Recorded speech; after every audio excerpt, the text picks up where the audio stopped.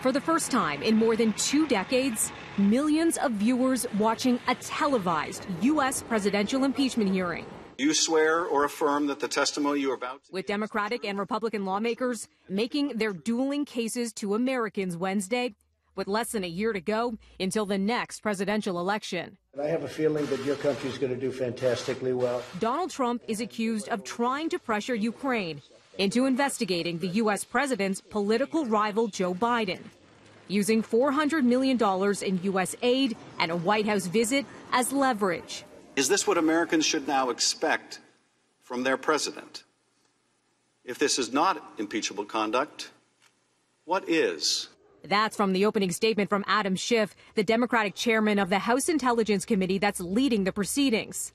The panel's top Republican, Devin Nunes, argues Trump did nothing wrong, attacking the inquiry itself. Anyone familiar with the Democrats' scorched earth war against President Trump would not be surprised to see all the typical signs that this is a carefully orchestrated media smear campaign.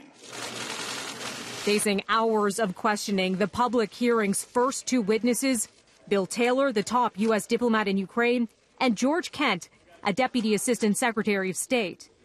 Ken testifying he'd been alarmed by efforts by Trump's personal lawyer, Rudy Giuliani, and others to pressure Ukraine.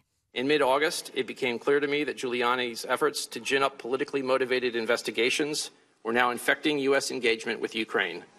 And a new revelation from Taylor, who says he just learned on Friday that his staff overheard a phone call between Trump and the U.S. ambassador to the European Union, Gordon Sondland. That happened the day after Trump's July 25th Ukraine call. Following the call with President Trump, the member of my staff asked Ambassador Sondland what President Trump thought about Ukraine. Ambassador Sondland responded that President Trump cares more about the investigations of Biden, which Giuliani was pressing for. I take it the import of that is he cares more about that than he does about Ukraine. Yes, sir. Trump's camp has claimed the U.S. president's talks with Ukraine were aimed at rooting out corruption. Trump repeatedly saying his July 25th call with Ukraine's president, that's at the center of the inquiry, was perfect, urging people to read the transcript of that call. One Democrat did read a portion of the summary of that call. I quote, "There's a lot of talk about Biden's son, that Biden stopped the prosecution, and a lot of people want to find out about that, so whatever you can do with the attorney general would be great. Biden went around bragging that he stopped the prosecution, so if you can look into it, it sounds horrible to me." Mr. Kent, when you hear those words, do you hear the president participating in or requesting a thoughtful and well-calibrated anti-corruption program? I do not. In your opinion, was this a comprehensive and whole-of-government effort to end corruption in Ukraine?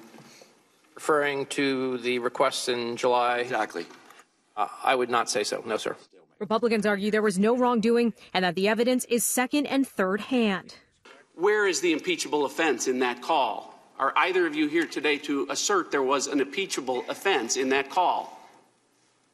Shout it out. I'm not here to do anything having to do with to decide about impeachment. That is not what either of us are here to do. This is your job. You both know that this impeachment inquiry is about the President of the United States, don't you? I mean, the man that neither one of you have had any contact with, you're the first up witnesses. Over at the White House, Trump hosting the president of Turkey, claiming he wasn't watching the hearing. I'm too busy to watch it. It's a witch hunt. It's a hoax. I'm too busy to watch it. And a reminder, it's the Republican-controlled Senate that will ultimately have the final say on whether Trump will stay in office. Now, public hearings will continue on Friday and into next week, including with some witnesses who did have closer ties with Trump and his dealings with Ukraine.